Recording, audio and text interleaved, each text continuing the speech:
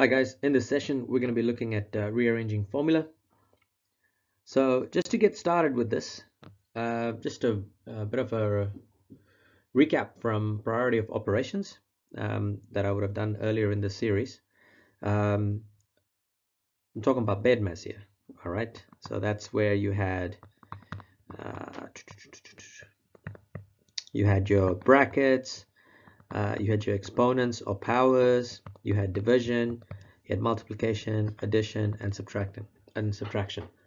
This is just something that's useful to remember for rearranging, because with rearranging equations, we're trying to work backwards almost. And the best way to do this is always by showing you guys some examples. All right, so here's my first example. So if I have this equation, y equals to mx plus c, make x the subject. So what do they mean by when they say when make the x the subject? Is they want you to write this equation, y equals mx plus c, so that x is by itself and everything else is on the right hand side or the left hand side. It really doesn't matter, because remember, if it's equals, it can be on either side. Yeah, so that's the first thing. Now, in terms of rearranging this, I'm actually going to show you guys a couple of ways of doing this. All right, so the first method is looking at it as y equals mx plus c. Now, if I want to rearrange things, obviously the two letters I need to get rid of so that x is by itself is I need to get rid of m and I need to get rid of c. Now, I mean, the way I was taught, the way I've seen people do, and then the way I teach, it's like so many different ways you can do it in. I'm going to show you guys the first method. Now, in this method, you kind of have a look at this equation and you see mx plus c. All right, so the first letter I want to get rid of is c. You might ask, why is it that I want to get rid of c first? Now, I want to go back to the priority of operations. All right, if you have a look at x, all right, the first thing that's been happened to it is it's being multiplied by m, and then the second thing that's happening is c is being added onto it.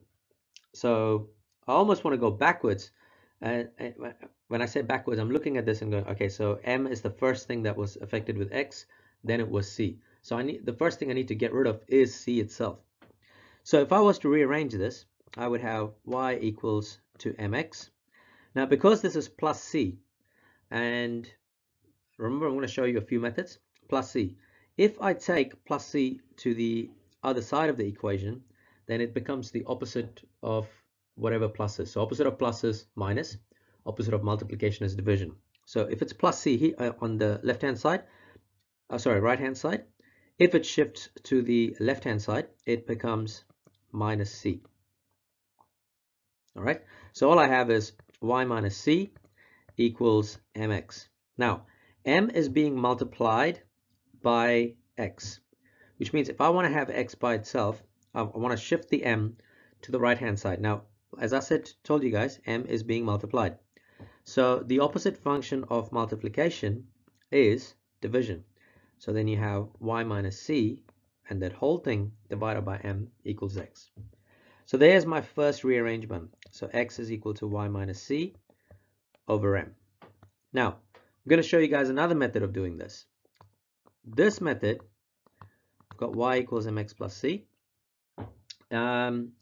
As usual, I'm going to go back to my order of operations and see that m is the first one, c is the second one. So I need to get rid of c. So this is, I think, balancing equations. And for balancing equations, so I have to take away c from the right hand side, which means I also have to take away c on the left hand side.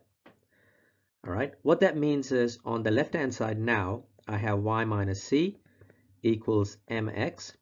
Now c minus c is 0, so I just leave it as it is. And then the next step is, if I want to get rid of the m, I need to divide both sides by m. And what tends to happen is m divided by m equals to 1. And so I have y minus c over m equals x. And that's the other way of doing it. And as you can see, both of these answers are the same. Right, I'm going to do some quick fire questions, guys. So it's a whole lot of rearranging that's going to happen in the next couple of minutes. So bear with me on this one. Okay, so the next example is we've got a equals pi r squared, make r the subject. So I'm going to write it up as it is. A is equal to pi r squared. I need to get rid of, when I shift pi to, should I do it both ways? Yeah, let's do it both ways. All right, if I was to do a equals pi r squared, shifting to the pi to the right hand side, I'm going to have a divided by pi equals r squared. And of course, if you remember, to find a square root of, if r squared equals a number, to find r, you need to take square root of the other number. So r would then equal a divided by pi.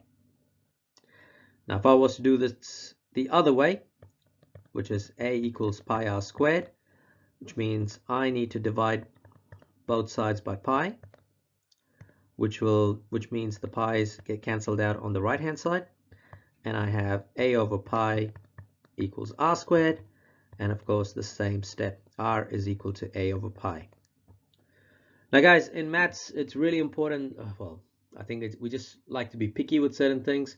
When someone is asking you to make the subject of something, you really should be writing r on the left hand side, because these two things are equal. You can literally just, you don't need to worry about changing signs or anything. You literally just switch everything as it is. So r equals a over pi. Because remember, if I was to do this in numbers, if I do 3 plus 2 equals 5, I can also write it as 5 equals to 3 plus 2. Same kind of idea here. All right, next example. So I've got x equals y plus 2 over 6, and I need to make y the subject. Okay, so in this case, x equals y plus 2 over 6. So when I shift the 6 to the right hand side, because it's being divided on, on the left hand side, because 6 is being divided on the right hand side, when it goes to the left hand side, it will become multiplied. So we then have 6x equals y plus 2, and now because the 2 is being shifted over here, we're going to get 6x minus 2, because it's the opposite sign of plus 2. So then y equals to 6x minus 2. Okay, one more example, and that'll be the last one. So similar kind of ideas, z equals x minus m over 5. So if I was to do this, I have z equals x minus, let's get rid of that, x minus m over 5. And what you'll notice is because 5 is being divided, when it brings to the other side, it becomes multiplied. So we have 5z equals x minus m. And rearranging x, because when x comes to this side, remember, when x, if it doesn't have a symbol in front of it, we assume, well, we know that it's positive. So when it actually shifts to the other side, it actually becomes minus z equals negative m. Now it's really important that you read the question, because the question is actually asking you to make m the subject and not negative m. All right, so there's two things you can do here. One, what you could do is you could literally change the sign of everything. So for example, you could actually say, okay, if negative m equals this, then positive m is going to equal negative 5z and plus z. That's one way of doing it really quickly. Or the second way would be, you could do something like this. You could have done, well, bring all the terms. So switch the terms around. So if I bring negative m to this side, it will become positive m. So then we'd have, then we'd have 5z minus z equals m, not equals m, plus m equals 0. And because we want m by itself, we now need to move 5z and negative z. And 5z, when it comes to the other side, it's minus 5z. And when minus z comes to the other side, it's positive z. And as you can see, both of these answers are once again the same thing. And that's basically it, guys, for rearranging the formula, making the subject as well. So yeah, if you have any questions, feel free to pop in the comments. Thank you for watching.